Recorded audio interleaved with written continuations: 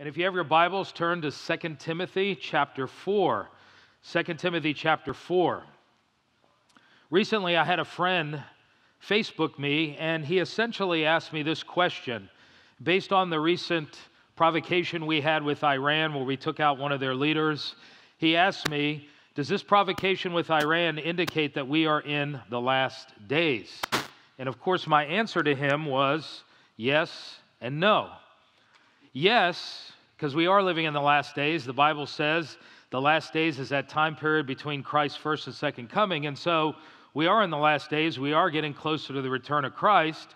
But on the other hand, no, I don't see the event that happened with Iran as necessarily triggering the rapture and the tribulation. It's one of the pieces of the puzzle, no doubt about it.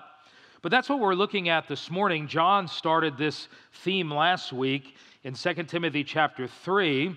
And it's also the theme of 2 Timothy chapter 4, and that is how to walk in wisdom in the last days.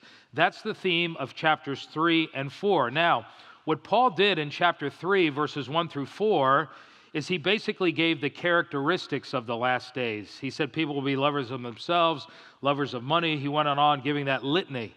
Then, beginning in verse 5, what he instructs Timothy to do is how to walk in wisdom in the last days. From verse 5 of chapter 3 all the way to chapter 4, verses 1 through 18, he's going to basically give us different ways by which you and I can walk in wisdom in these last days. And I think we know that our times are getting darker and darker, and so it's imperative that Christians walk in wisdom. And remember what John said last week, wisdom is being skilled at godly living. To the Greeks, wisdom was more theoretical. It was more philosophical. To the Jew, wisdom was being skilled at taking the Bible and applying it to everyday life. That's what it means to walk in wisdom. So let's look at last week what John covered, and then we'll pick up the lesson for this morning. First of all, if you and I are going to walk in wisdom in these last days, we must avoid ungodly associations. John talked about that last week, so we won't go into it. Secondly, we must also follow after godly influences. It's not enough just to avoid negative influences that'll pull me away from God. I must also pursue godly relationships. And then thirdly, by way of review, John said that we need to stay connected to God's Word. That famous passage in 2 Timothy 3, all Scripture is inspired by God and is profitable. He goes into what the Scripture benefits us. So we need to stay connected to God's Word. Now for this morning, let's look at the fourth way that you and I can walk in wisdom in these last days, and that is we must preach and teach the Word of God. I realize this one exclusively applies to pastors, but it's important that churches understand this because as the sheep, you got to hold the shepherds accountable. Notice what he says in verses 1 through 4 of chapter 4, in the presence of God, Timothy, and even Christ Jesus. And by the way, whenever you invoke God's presence, you're basically giving a solemn charge. He says, Timothy, you stand in the presence of God and of Christ Jesus. And notice what he says here, who will judge the living and the dead. And in view of his appearing in his kingdom, I give you this military charge. It's a command in the Greek. Here it is in verse 2, preach the word. Timothy, be prepared in season and out of season.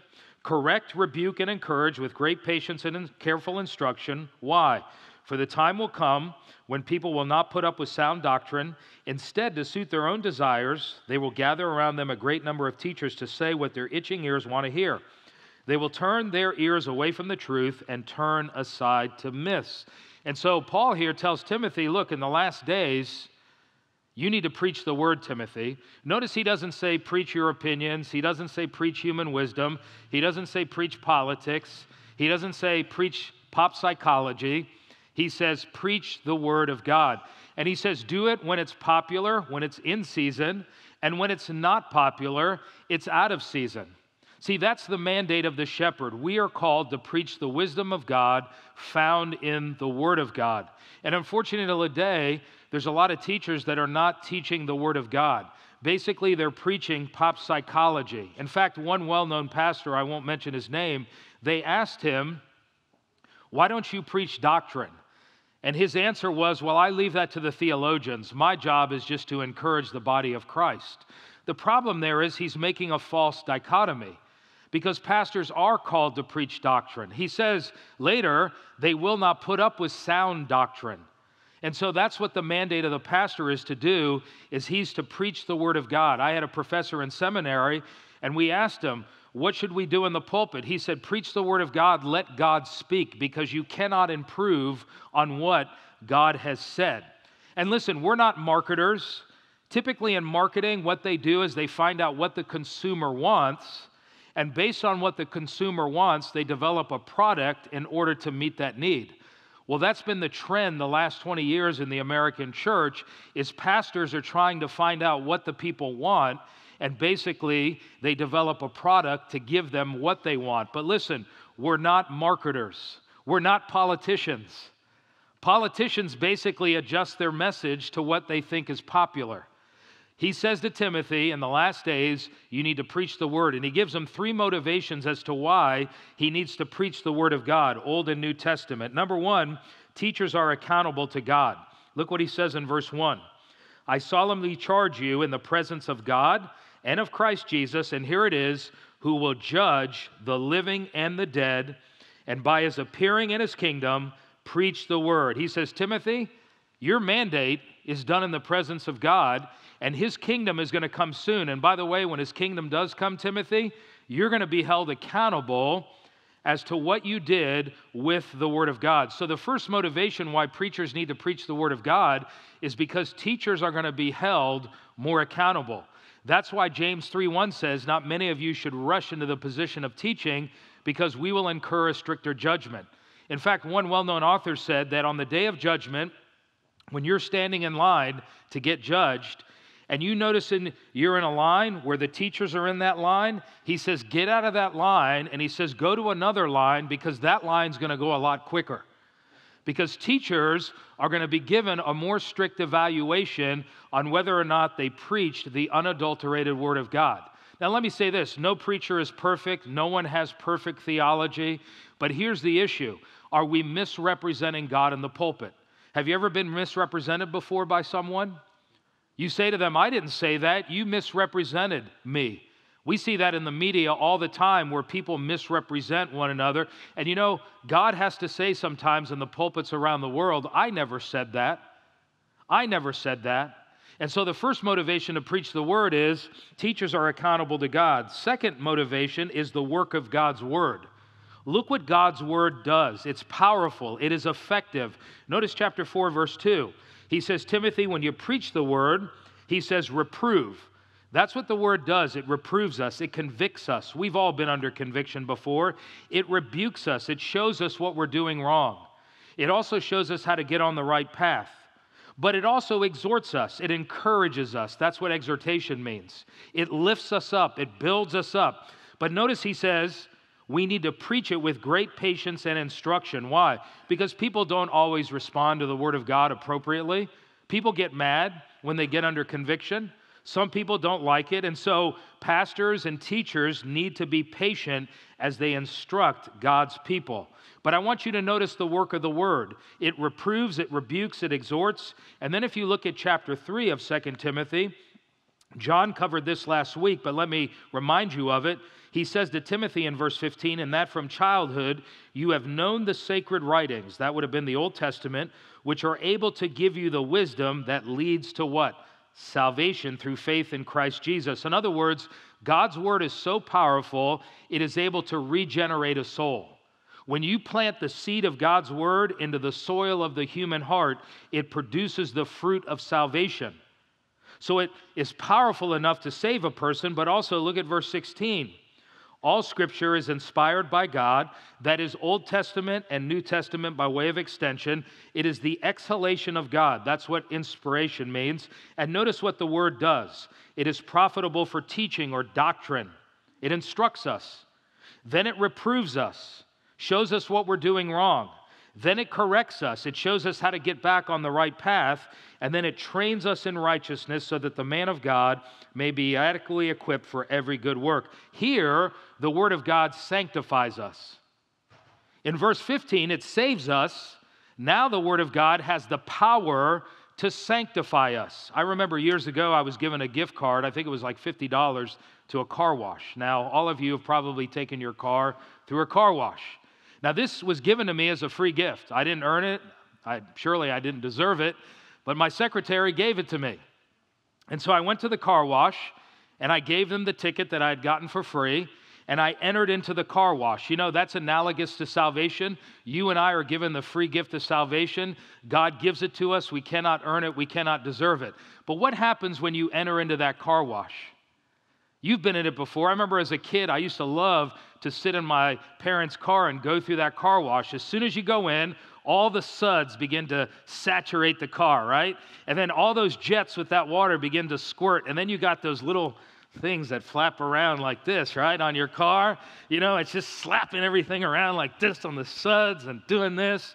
And then what happens? You hit the blower.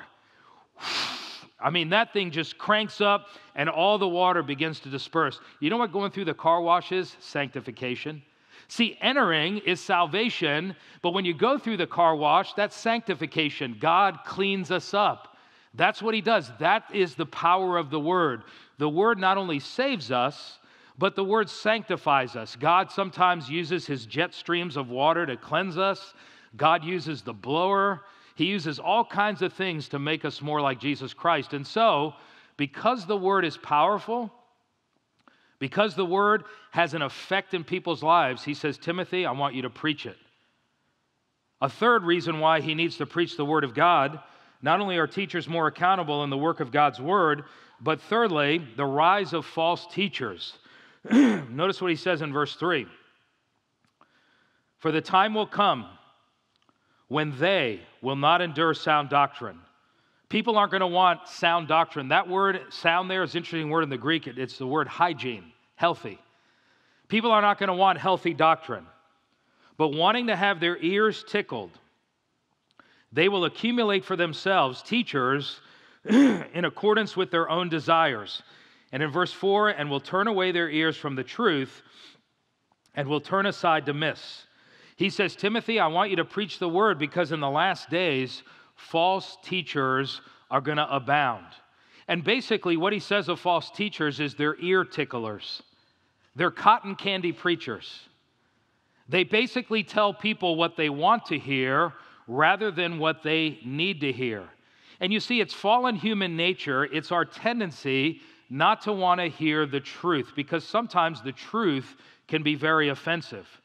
People today, even in the church, don't want to hear that they're sinners headed for hell and that they must repent and trust in Jesus Christ, his death and resurrection in order to be saved. In some circles, that's very offensive. They don't want to hear that Jesus is the only way because it goes against the pluralism of our day. They don't want to hear that the Bible is the Word of God and it excludes all other religions. They don't want to hear that you have to take up your cross and follow Jesus, which may include suffering. They don't want to hear that abortion is murder, that homosexuality is a sin, and that gay marriage is wrong. And so what happens is there's going to be a rise of false teachers that are basically going to preach this cotton candy message. They're going to tell people what they want to hear. And you know what? People eat it up. Isn't that what God said in Jeremiah chapter 5? He says the false prophets preach lies, and he says, my people love it. You know, I have several grandsons, and my youngest, Jack, one day when Caitlin wasn't in the room, I wanted to give him a little sugar because I wanted him to taste what the sugar was like. You ever done that? Now, if you do it with kids, you ever give them a lemon and watch their expression? It's a great expression. Their face kind of lights up. Well, with sugar, I don't know what I was eating, but I gave him a little bit of sugar. It may have been an ice cream cone or something. He went, his eyes kind of got wide, and I didn't give him any more. And you know what he did? He can't speak. He went, He kept grunting. What was he saying? Give me more. You see, people develop an appetite for what you feed them. If pastors feed their congregation junk food, that's what they develop an appetite. Isn't that true in your life? Have you noticed the more sugar you eat, the more Debbie cakes, the more donuts, the more pie, what happens?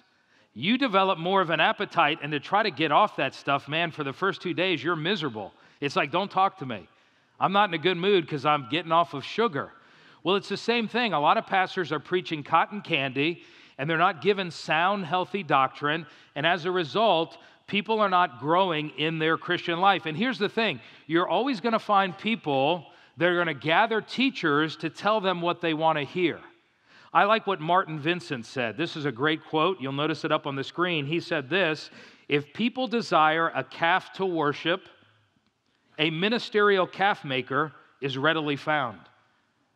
See, people will find what they are looking for. I remember my aunt was telling me years ago that Charles Stanley was doing the funeral of his Uncle Jack, and it was in Miami, Florida, where I'm from. And she said the place was filled with a bunch of Jewish people who didn't know Jesus Christ. So funerals are a great opportunity to preach the gospel. Well, Charles Stanley eulogized his uncle, and I believe his uncle was a Christian. And Charles Stanley, in his presentation, basically said to the whole audience, if you don't know Jesus Christ as your Lord and Savior, you're going to go to hell. Well, my aunt said people went ballistic. She said you could hear a pin drop. People got up, they left, they were angry. But you know what? He spoke the truth in a spirit of love, and people didn't want to hear that. And so Paul here tells Timothy, I want you to preach the word, and there are three motivations. Number one, teachers are going to be held more accountable.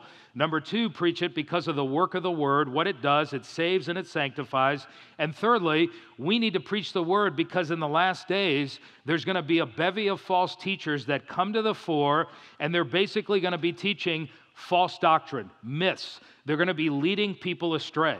And by the way, that's why I'm thankful for Calvary Chapel, and there are a lot of other groups as well, not just our camp, that are preaching the Word of God, that are teaching the Bible systematically. Now, how should we preach the Word? Is there a model? Is there a pattern?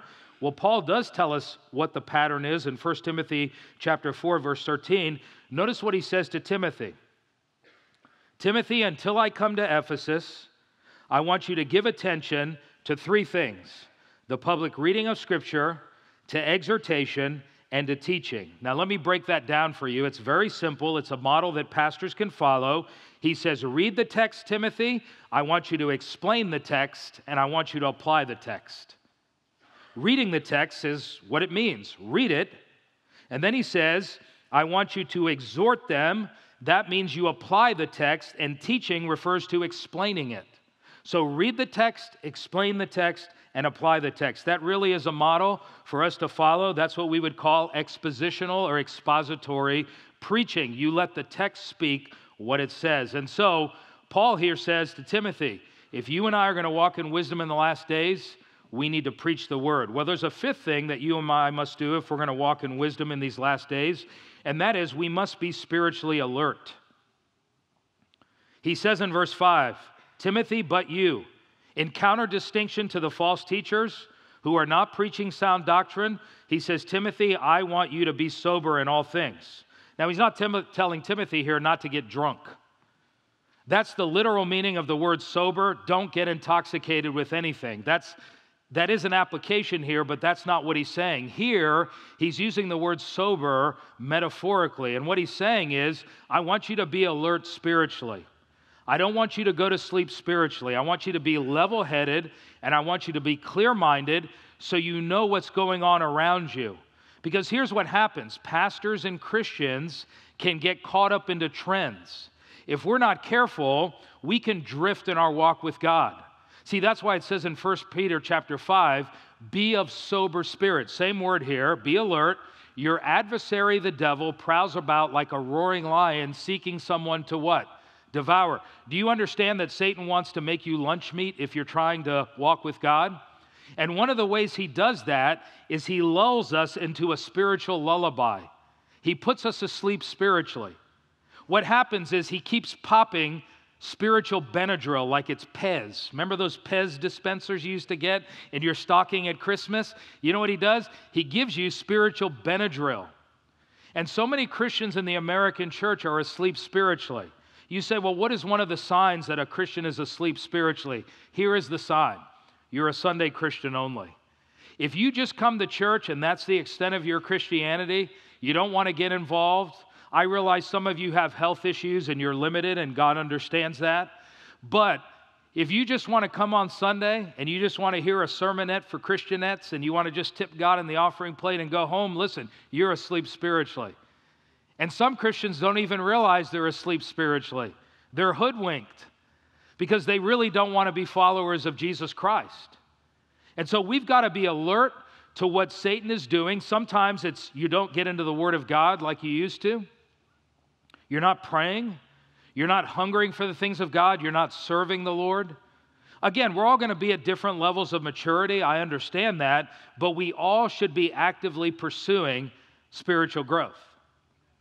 I remember years ago, I went to my friend's house in Miami. He lived in a gated community. And when you came up to the gate, you had to talk to the security guard. And you had to give him the name of the person you were going to see. He would call them just to verify this was their security and their protection. Well, I pulled up to the gate, and lo and behold, here's what I found with the security guard. Now, somebody asked me, did you take that picture, Mike? Yeah, I did.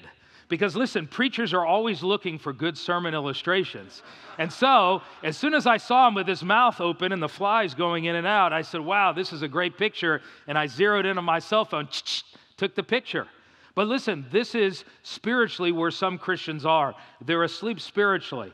And don't assume if you're a faithful person on Sunday morning, you're necessarily not asleep spiritually. I mean, that's a start. If you're faithful in fellowship, that's a good thing. I don't want to denigrate that. But don't assume that if you're just coming to church, hey, I'm doing my duty, I'm doing my responsibility. The Bible says we need to drink spiritual caffeine. We need to take our spiritual no-dos. Remember spiritual no-dos when you were in college? It's that caffeine to help you stay awake. Listen, the Word of God is your spiritual caffeine. Prayer is your spiritual caffeine. Fellowship is your spiritual caffeine. Service is your spiritual caffeine. Don't be asleep spiritually. He says, Timothy, we're in the last days. We must be spiritually alert. Well, there's a sixth thing that you and I must do if we're going to walk in wisdom in the last days, and that is we must persevere under difficulty. Notice what he says in verse 5 of chapter 4. Very succinct. It's a command in the Greek. He says, endure hardship. He knew Timothy was going through pressure. Timothy was a type B personality. He wasn't aggressive. According to chapter 1, he was tempted to neglect his gift because of persecution. And so look what Paul says to him in chapter 2 of 2 Timothy, verse 3. Suffer hardship with me as a good soldier of Christ Jesus. He says, Timothy, we're in a battle. You got to be willing to suffer hardship. And then notice in verse 8 of chapter 1, he says, therefore, Timothy, do not be ashamed of the testimony of our Lord or of me as prisoner, but look what he says to Timothy. Join with me in suffering for the gospel according to the power of God. See, he knew Timothy was going to face opposition. He was facing opposition. And Timothy, like us, didn't want to suffer. No one likes to suffer. Paul didn't like to suffer, but Paul wasn't willing to disengage from Christ in order to have comfort. In fact, he says this in chapter 4 to Timothy to warn him about the troubles he was going to deal with. He says, Alexander the coppersmith did me much harm. The Lord will repay him according to his deeds. He says to Timothy in verse 15, be on guard against him yourself, for he vigorously opposed our teaching. See, Timothy was facing pressure on the inside. He was facing pressure on the outside. And you know what happens when we get in the pressure cooker? Let me tell you what happens. We tend to disengage. We can get very discouraged, and what happens is we stop going to fellowship. We're not reading the Word like we should. We get isolated. And what happens is in those times of difficulty, whether you brought it on yourself or it's your marriage or it's your family, it's a wayward child, it could be your health problems, or it may be persecution in your life because you're taking a stand for Christ. Whatever it is, trials will either make you or break you. They will either make you better or they will make you bitter. They will either draw you closer to God or pull you away from God. The choice is yours. And you know what? The two key things you have to do when you have to endure hardship, and listen, we're all going to suffer. Two things you got to do, very critical. Number one, abide in Christ. You've got to stay connected to the Word and in prayer because, listen, that's your lifeline. God speaks to you during those times of difficulty. He gives you a rhema word. God has your zip code, and He will speak to you specifically to encourage you because you're going to have those times where you say, Lord, I can't deal with this anymore. I'm at the end of my rope. And you know, listen, when you're at the end of your rope, remember this, God has got you. God will strengthen you. God will not let you go. He delivers a word just at the right moment, but you got to abide in Him. And furthermore, you got to abide in fellowship. Because our tendency is we want to isolate when we're going through difficulty. And he tells Timothy, endure hardship, Timothy. Sink your roots in God, sink your roots in the local church, be connected to God's people because they will strengthen you and they will help you spiritually when you're going through difficulty. One of my heroes is a man by the name of John Patton. John Patton was called to the South Pacific Islands. He grew up in poverty. He was one of a number of siblings, and one of the things he says in his biography is that his father was poor, and basically he would have devotions with all of the children every morning and every evening. Well, that impacted John Patton. And so in Glasgow, Scotland, he worked at a rescue mission for about 10 years. He would go to the slums and he would preach Christ, and people would throw things at him. He was threatened, and it was really preparation for what he was going to do.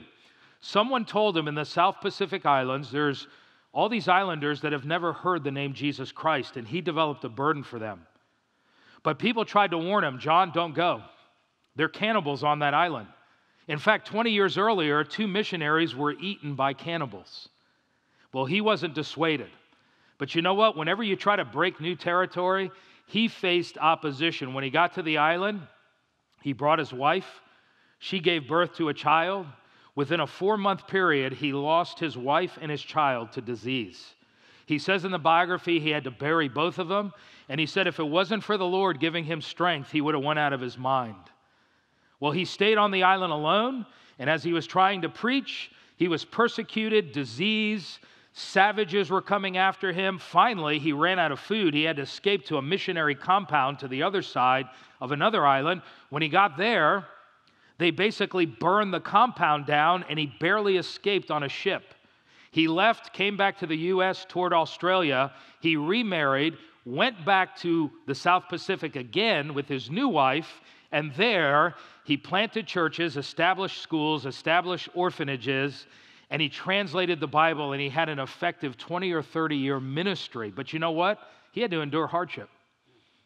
Now listen, we're all not called to that. I can tell you this, I'm not called to reach cannibals, thank the Lord. But the fact of the matter is, ministry is not always easy. Living the Christian life is not always easy. Taking up your cross is not always easy. But if you and I are going to survive these last days and walk in wisdom, we must endure hardship. Well, there's a 7th thing that you and I must do, and this one is obvious because you hear it here all the time. We must seek to rescue the lost. Notice what he says in chapter 4, verse 5. Timothy, I want you to do the work of what? An evangelist. Obviously, this was a formal ministry because Timothy was a pastor, and so he says, I want you to do the work of an evangelist. Now, most of us here are not evangelists. We don't have that gift, and that's fine. Not everyone has the gift of evangelism. Not everyone has the gift of mercy. Not everyone has the gift of faith. And so, if you don't have a certain gift, you're not going to do it with the same frequency and the same passion as someone who does have the gift. However, this doesn't obviate your responsibility and my responsibility if we don't have the gift, because the Bible says we're to be witnesses. Now, granted, you're not going to do it as often as someone with the gift. You may not prefer to knock on a door and say, hey, do you know Jesus? Maybe stranger evangelism doesn't appeal to you, and that's perfectly okay. But here's what you can do. If you're going to do the work of evangelist, you need to target one person and begin to pray for them. We talked about each one, reach one. Do one act of kindness a month. You could do that every month. Take one of the ABC cards and buy somebody's coffee, buy somebody's Danish, whatever it is. I do it once a month. I did it 2 weeks ago. There, I bought a guy's water, and he was stunned. I didn't preach to him. I handed him that card. I said, hey, I'm a pastor at Calvary Chapel. I just want to bless you. Now, there are other people that I'll verbally declare the gospel. We went out yesterday door to door, and we shared with probably 8 to 10 people. Find out what works for you. But here's the issue. You've got to be intentional. Jesus said he came to seek and to save that which is lost, and he said, follow me and I'll make you fishers of men. So if we're following Jesus, that should be our priority. And you know what? If you don't like doing that, you tend to avoid it. And what happens is we just tend to neglect it. One guy in history that I read about recently was a man by Johnny Appleseed. That's not his real name, but he was given the nickname Johnny Appleseed because this particular man in the 1800s, he crisscrossed the Midwest of America. And you know what he did? He carried a bag of apple seeds, and he would plant them, and he would form all these apple orchards, and he would put fences around them, and then he would contract them out to farmers. The farmers would sell them, and I'm sure they got a cut, and he got a cut. And so he planted all these apple trees all over the U.S., in the Midwest. But one of the things that he carried was not only apple seeds, but he carried the seed of the gospel. And as he went planting these apple trees, you know what else he did? He planted the gospel into the lives of many children, and he shared Christ as he went along. And so today we talk about a church planter being a Johnny Appleseed type of planter. In other words, he just plants churches all over the place. You know what God wants you to be? He wants you to be a Johnny Appleseed. He's given you a bag of seeds, and here's the question: what are you doing with that bag? I remember when I worked for Mungo years ago. I remember we take that seed spreader. You ever seen that? You pour in a bag of seed or fertilizer, and then you push that thing, and you know what happens?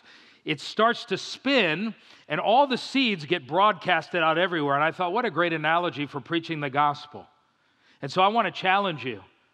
Every month, have one person you're praying for and say, I'm going to witness to 3 or 4 people this year, and I'm going to do one act of kindness, whatever your goal is. But listen, don't just sit there and say, well, I'm going to leave that to Pastor John and Pastor Mike to do. It is a responsibility of all of us.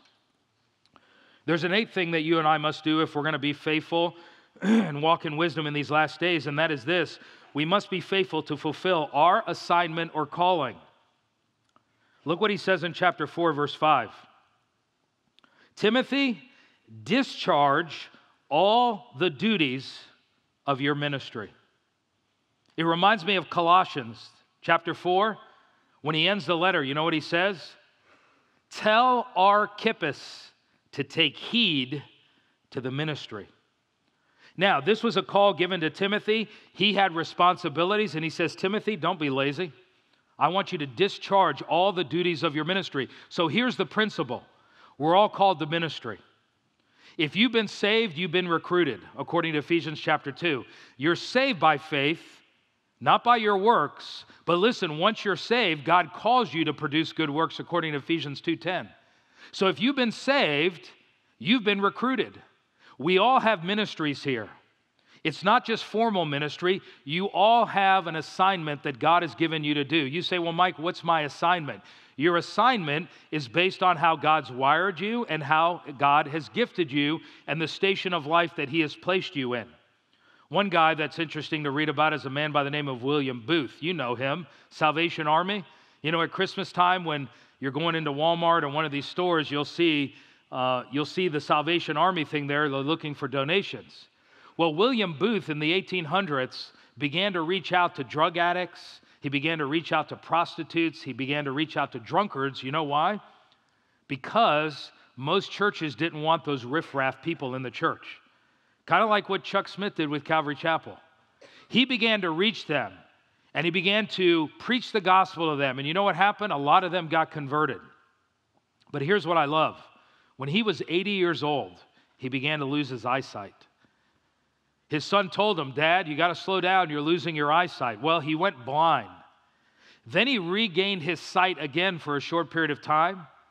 Then he went blind again permanently, and his son said, Dad, I hate to break the news for you. You can't see anymore. You got to slow down. And here's what he said to his son.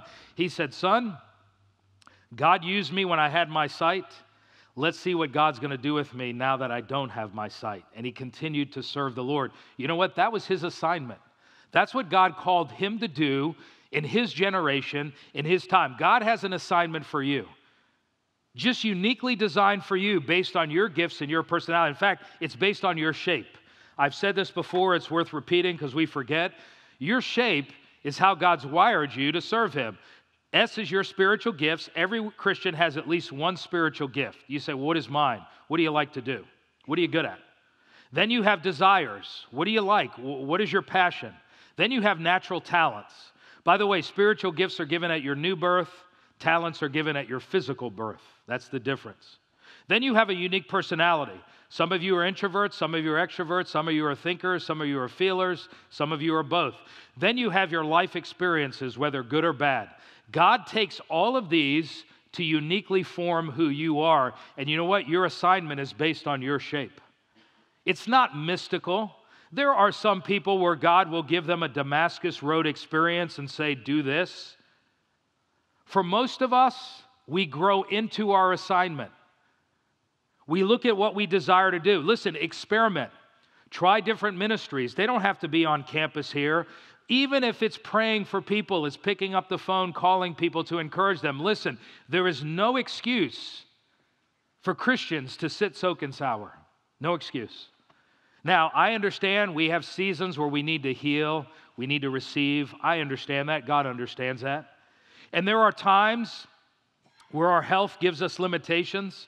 We can't do certain things. God understands that. But listen, there's no reason why everyone in this church that is a born-again believer should not be doing something with their faith. I don't know about you, but you know what motivates me? I want to fulfill my assignment because I'm going to be held accountable. I can't imagine standing before God and He says, you wicked, lazy servant. And yet, probably half of the American church, that's what Jesus is going to say. You wicked, lazy servant, I gave you your gifts and you buried them. You did nothing with them. Don't let that be of you. If you want to walk in wisdom in the last days, fulfill the assignment that God has given you. We all have one. Well, there's a ninth thing as we wind down, and that is we must finish well if we're going to walk wisely. He says, one of the great passages in verses 6 through 8, he says, Timothy, I'm already being poured out like a drink offering. A drink offering was a libation that they poured on the burnt offering in the Old Testament. So he sees himself as giving his life as he's about to die. Nero's going to cut his head off. He couldn't be crucified, by the way, because he was a Roman citizen. So he says, I'm like a libation. I'm like a drink offering. I'm about to die, and the time of my departure is near. And then as he looks back on his life after he got saved, he says, I have fought the good fight. Timothy, I'm in a warfare. I fought the good fight.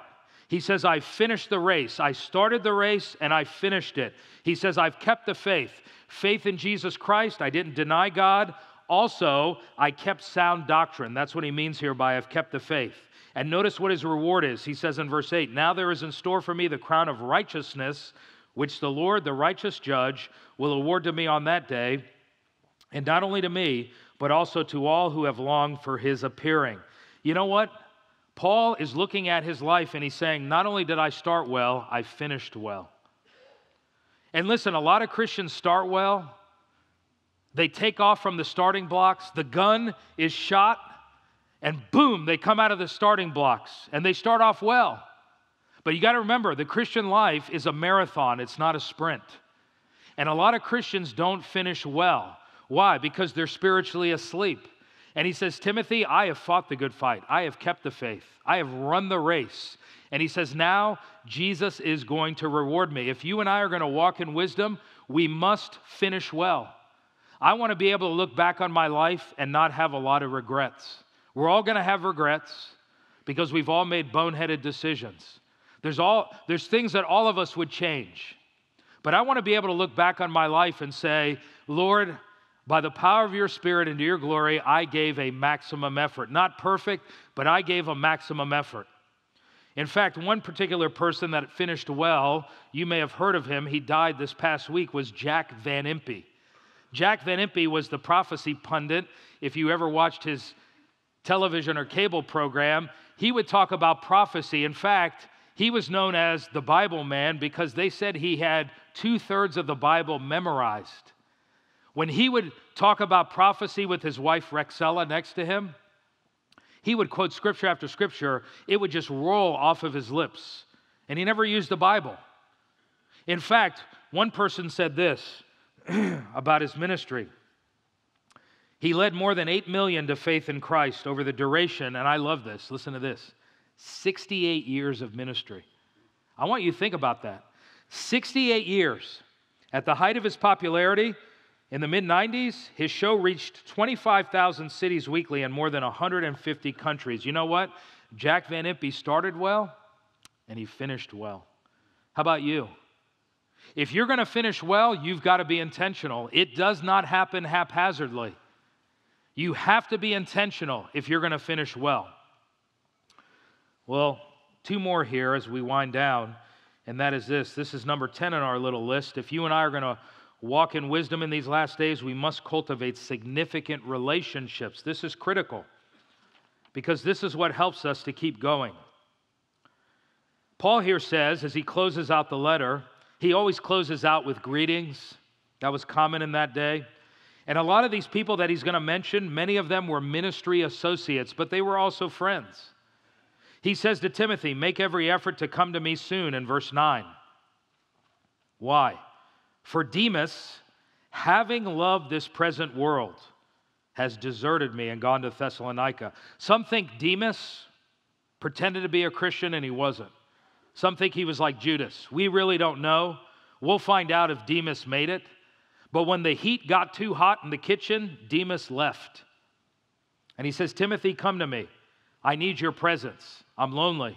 See, Paul had needs too. He says, Crescens has gone to Galatia, Titus to Dalmatia. Only Luke, verse 11, is with me. He says, pick up Mark and bring him with you, for he is useful to me in my service. Remember Mark in Acts chapter 13 abandoned the missionary journey because it got too tough? Well, Mark seems to have matured here. He says in verse 12, but Tychicus I have sent to Ephesus. When you come, bring the cloak which I left at Troas with Carpus. Now, who's Carpus? We don't know, but some think this is where he got arrested the second time. And basically, he was put in the prison he's now in. And so he left in haste, and he left his cloak. His cloak is what kept him warm. He says, bring that, and the books, especially the parchments. Notice in Paul's last days, what was he doing? He was reading, he was studying, and he was writing. He says in verse 14, Alexander the coppersmith did me much harm. The Lord will repay him according to his deeds. He says, Timothy, be on guard against him yourself, for he vigorously opposed our teaching. We're always going to have enemies in the Christian life. And then he says, greet Priscilla or Prisca and Aquila and the household of Onesiphorus. He mentions Onesiphorus in chapter 1. Erastus remained at Corinth, but Trophimus I left sick at Miletus. Verse 21, make every effort to come before winter. Eubulus greets you, also Pudens, Linus, and he could add there Charlie Brown as well, and Claudia and all the brethren. And then he says, the Lord be with your spirit, grace be with you. Now, what's the point here? We could take a whole message just on these names and what they did, but we don't have time. Paul was connected to significant relationships. We all have different relationships, family. We have friends. We have coworkers. One of the most important relationships you will have is with the body of Christ. And here's what's critical. If you and I are going to walk in wisdom in the last days, and listen carefully, if we're going to finish well, we got to be connected to God's people. Some of the people will be involved in service with us, and some of them are friendships. Now, here's what happens when you get in a bigger church. The bigger you grow, you lose the personal touch. It becomes more high-tech and less touch. In other words, you don't have significant relationships because I don't know anybody. That's why it is so critical that you get connected to a small group. Because let me tell you what happens. When you're hurting, when you're struggling, when you're in the hospital, when you're going through something, if you don't have relationships in the church, how are people going to minister to you? And here's what I have found as a pastor. People get upset, they get angry. Well, no one cares about me, no one ministered to me, no one helped me. But here's the problem. They're not connected to anybody. How else are we going to know? How else are we going to be able to minister unless you are connected in relationships? And listen, relationships are the glue that will help you run the race with endurance. You know why? Because in relationships, people hold you accountable, they rebuke you, they encourage you, and they lift you up in prayer. That's why they are needed. And listen, you are one relationship away from it changing your life forever. We all have relationships that impact us. I remember when I was in seminary, by God's providence, I came to chapel late. And when I opened the door, I was standing in the back looking for a seat. And there was a professor who got up and he gave a 2-minute announcement about his class on leadership. His name was Dwight Smith. And I said, you know what? I got to go to his class. And I went to his class. That man, just like John has had several people in his life that has shaped his ministry, This particular gentleman was one of the guys that shaped my ministry. He has affected my view of the church more than anyone because he invested in me and a number of several guys. He was a gifted communicator, gifted leader. Little did I know, if I would have missed that chapel at right the moment, if I would have missed that announcement, I would have missed that relationship and probably never went to his class. You see how God providentially times things? I'm not saying every relationship is life impacting. I'm simply saying we have to be connected. That's how Paul was. Well, there's one final thing as we close out this morning. If we're going to walk in wisdom in these last days, we must rely on God's strength. He says in verse 16, this is kind of sad, and yet Paul is triumphant in the end. At my first defense. Now remember, in a Roman jurisprudence, they had two defenses. The first defense, and he probably stood before Nero. Nero was crazy. Burned Christians at the stake. At the first defense, what they would do is establish the crime that you committed. And then at the second defense, they would determine if you were guilty. And if you were guilty at the second defense, you would be handed down your sentence. So Paul here is in the first phase of his ultimate death. He says, at my first defense, no one supported me. That's kind of sad. But all deserted me. But notice Paul's heart.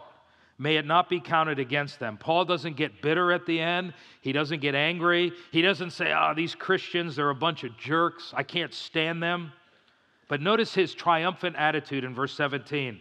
But the Lord stood with me and what? Strengthened me. He realized that God was there for them. Listen, the Bible says when everyone else forsakes you, the Lord will not forsake you. The Lord gave him the strength that he needed. Why? Verse 17, so that through me the proclamation might be fully accomplished and that all the Gentiles might hear. And I was rescued out of the lion's mouth. That's a figurative way of saying that God rescued him. At the first offense, you know what Paul did? Instead of whining, he actually used it as an opportunity to preach to the Gentiles. He may have preached to Nero. The man had a triumphant spirit. I don't know about you, but if I was in this situation, would I have stood with Paul? Only God knows. You know what? Because if you stood with Paul, and listen, some commentators believe that Luke and Onesiphorus, who he mentions in chapter 1, they were solid. Many commentators believe that if those two guys were there, they would have stood with Paul, but they may have been not in Rome at the time. Although he says, Luke is with me. Doesn't he say that? So it may have been that even Luke kind of backed away. Why? Guilt by association. But Paul here says, the Lord was with me and he gave me strength. And then he ends with verse 18, the Lord will rescue me from every evil deed and he'll bring me safely into his heavenly kingdom. To him be the glory forever and ever. Amen. You see, Paul relied on the Lord's strength. In his deepest, darkest hour, when he needed people to support him, they abandoned him. You ever been abandoned before by someone? You ever been stabbed in the back? Don't let it embitter you. It's easy to get bitter. We have to say, Lord, you've forgiven me such a great debt. I must forgive. But you know what? In these last days, we need God's strength because I'm going to tell you what, it's not always easy. We have to rely on the power of the Holy Spirit. That's why we have to be Spirit-filled Christians, because it's God's Spirit that enables us to run the race with endurance, fixing our eyes on Jesus. So what have we learned this morning? If you want to walk in wisdom in these last days, and we're in the last days, here's what we've looked at. John last week and this week. Number one, avoid ungodly associations. Are you hanging around anybody right now that's pulling you away from God? Are you dating somebody? Cut it off. Now, if you're married to a non-believer, don't say, hey, I'm going to get divorced. No, if they want to stay, the Bible says, stay married. Follow after godly influences. Who are you listening to? Who are you associating with that's pulling you up spiritually? Stay connected to God's Word. We must preach and teach the Word of God. We must be spiritually alert. We must persevere under difficulty. We must seek to rescue the lost. We must be faithful to fulfill our assignment or calling. We must finish well. We must cultivate significant relationships. And finally, we must rely on God's strength. Let's pray. Father, we thank you this morning for your word to us and reminding us of what it means to walk in wisdom in these last days. And Lord, your word says that if we lack wisdom, James 1, we should ask it and you'll give it to us. And so, Lord, help us to be wise people, Lord God. Even in the midst of our failure, help us, Lord God, to confess and repent. We know that you're merciful and that you forgive. And as you're sitting here this morning, as we close out, maybe God spoke to you. What is one or two things that God has spoken to you about this morning? Is it to get involved? To find a ministry? If you're spiritually asleep this morning, would you repent of that and ask God to forgive you? And would you begin to awaken yourself spiritually and not be a Sunday Christian only? Some of you, maybe you need to get involved in a small group. God has spoken to you. You're not connected. You're isolated. I want to encourage you. Hear the voice of the Spirit and step out and do what the Spirit asks you to do. Because if you don't, you'll never grow in your Christian life the way God intended you to. Father, we thank you this morning in Jesus' name.